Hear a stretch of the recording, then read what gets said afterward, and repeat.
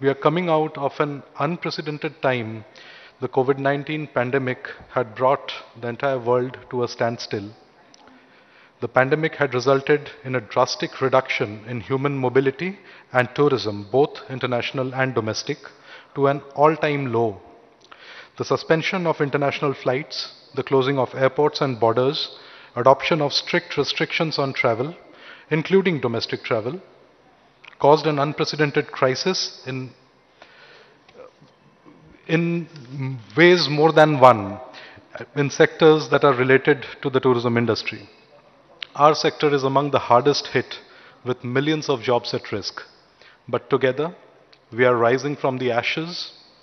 All sorts of travel restrictions in domestic travel have already been lifted, and now inbound tourism is all set to start in India. Already, the major destinations are reflecting sold out dates.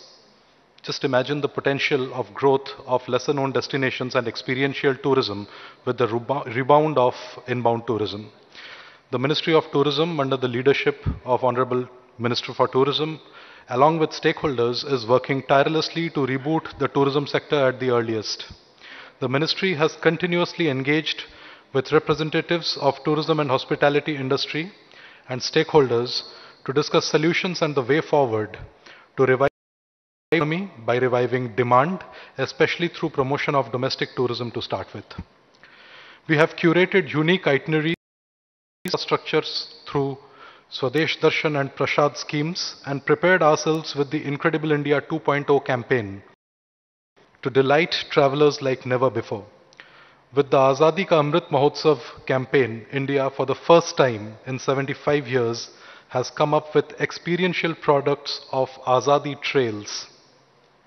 Our lesser known heroes and their legacy can now be shown to the entire world. This has only strengthened the already rich, diverse tourism offerings of Incredible India. Odisha tourism has been an integral part of this effort to revive the brand Incredible India.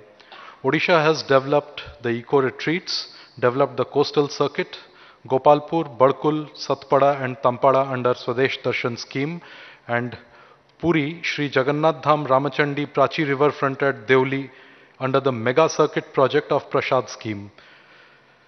Odisha tourism has wonderfully showcased the lesser known destinations through extensive outdoor and media campaigns in the last few years.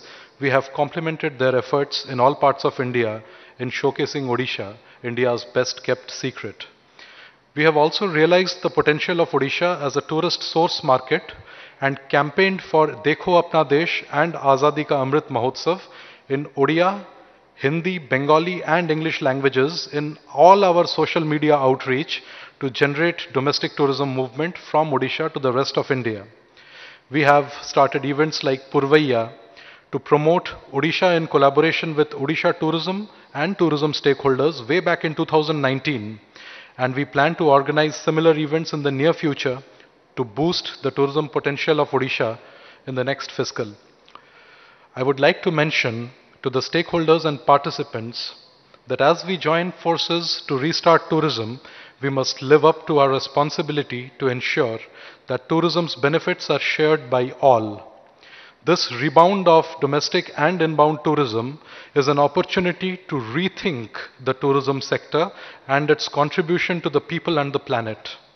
An opportunity to build better towards a more sustainable, inclusive and resilient future by placing rural development at the heart of tourism policies through education, investment, innovation and technology, as it can transform the livelihoods of millions, preserve our environment and our culture.